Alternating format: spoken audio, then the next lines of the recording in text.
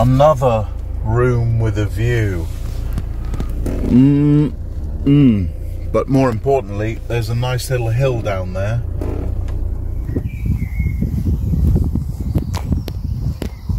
Okay, let's see if I can start on this hill all by myself. It's not a very steep hill.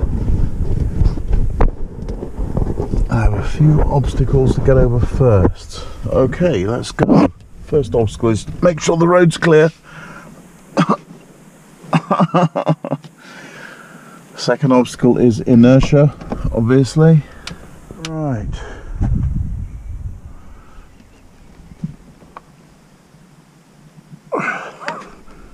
Okay, we're going.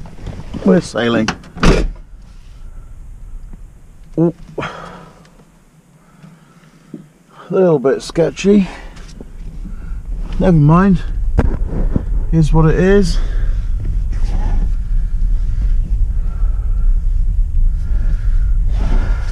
And I wouldn't need to be taking risks like this if I was still solvent. So, there you go. It's my responsibility absolved. Right. How fast are we going? Nothing. Still going downhill though. Ignition on. Looks like the hill's getting a bit steeper soon.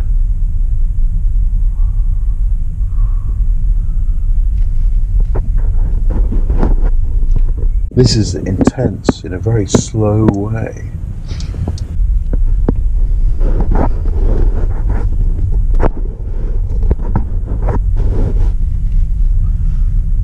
Okay, well that's as good as it's going to get. I'm going to try third. Bastard. I'm going to try second. Oh ho ho. Right, bit of downhill here. I'm going to try first. I know it's a lot of torque. Go. Ah, no. Right, leave it run. Bollocks.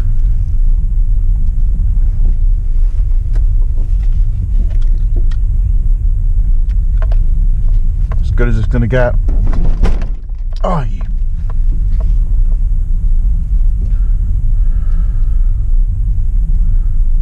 Fourth be better?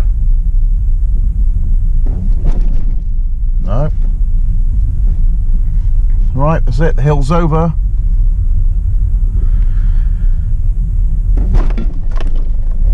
Go. Oh dear.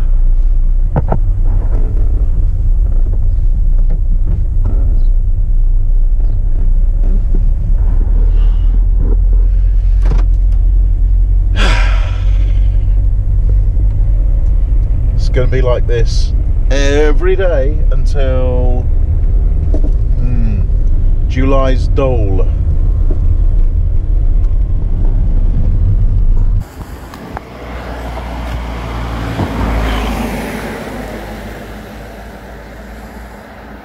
Wow.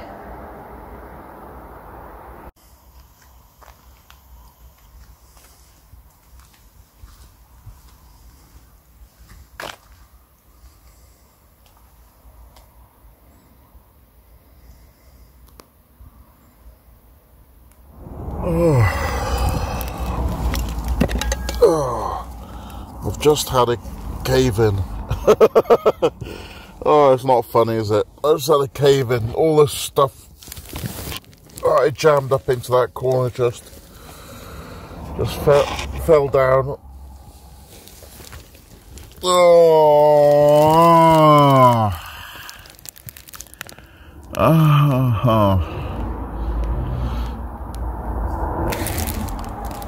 I'm beginning to wonder, or maybe I just didn't have enough sleep, that maybe some of my problems are of my own origin. No, wait, no, you can't beat yourself up about this, Tim. You can't beat yourself up about this. You know what's happening and why.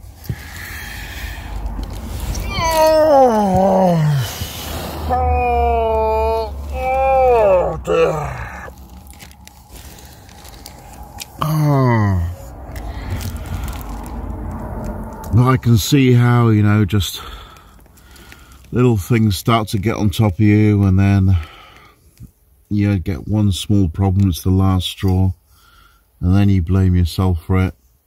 It's a nasty little turn of events can happen in your head.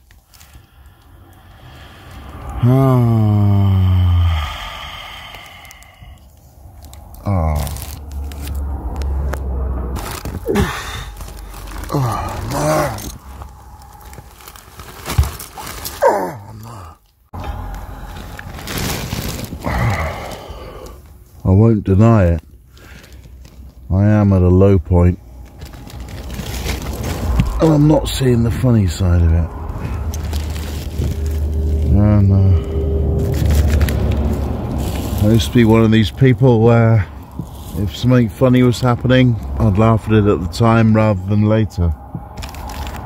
Right now, I'm struggling to see the funny side of a man reduced to living in a small van after 35 years working. And then he gets a cave in because I was in a bit of a hurry to dig out a toolbox and some jump leads yesterday, and then didn't have time to put it all back tidy, and I just shoved it all into the corner, and now it's caved in. Okay, it's quite a small thing.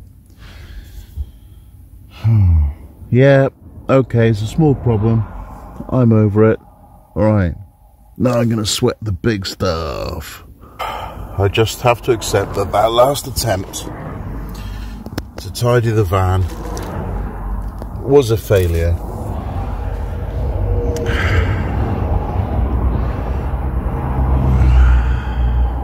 And that I'm not the failure.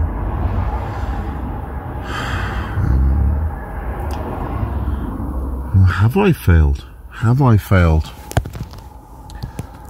Have I burned out?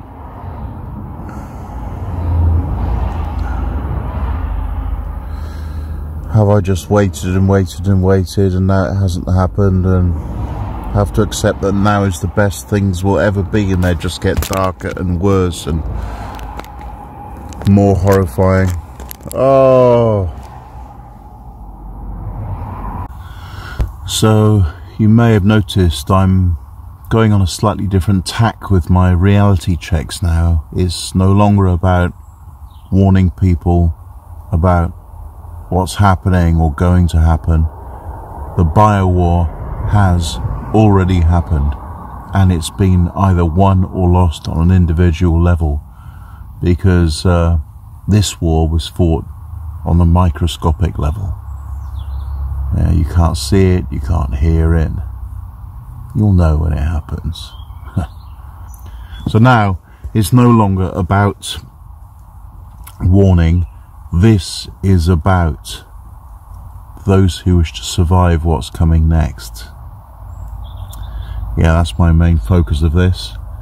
Oh, and a bit of sloth comedy and yeah, tourism, you know, just to provide the cover story for what is really my main interest is survival. Huh?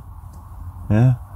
If you've been injected, forget about that bit. The rest of you, let's get through this, eh?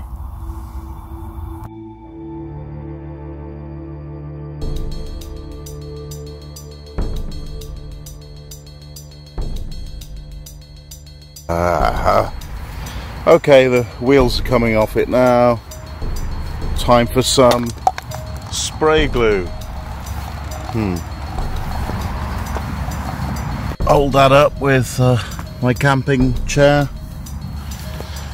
The starter motor's gone. Just got just enough room to go down there. If I don't pass my MOT in 3 months' time, well, it's going to be a tent in the forest, isn't it?